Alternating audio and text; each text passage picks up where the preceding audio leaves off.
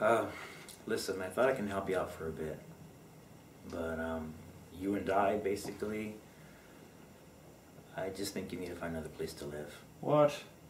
What did I do? I don't get it. Well, that's the thing. You don't get it. Look at this place.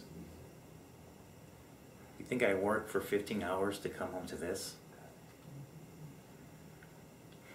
I don't know if you realize this or not, but some of us actually have to work. Not all of us have a father's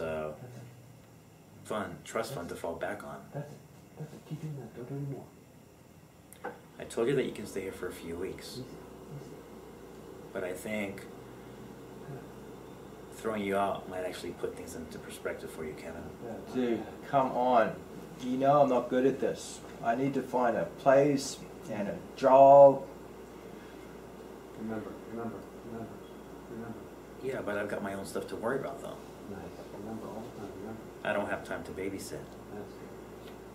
Remember. And what's the worst thing that's going to happen to you, Kevin? Nice. Good for you. You go work at your father's business. Easy.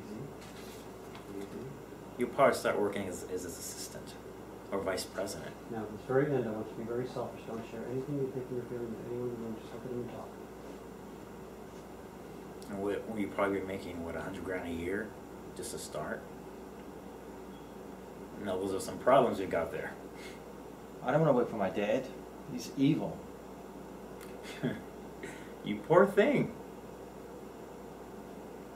You poor thing. Forgive me if I don't cry. Look, you and I, we're still going to be friends, okay? But I just don't want to end up hating you, Kevin. I think I'll give you until maybe Sunday to figure things out. It's the best I can do for you. There you go.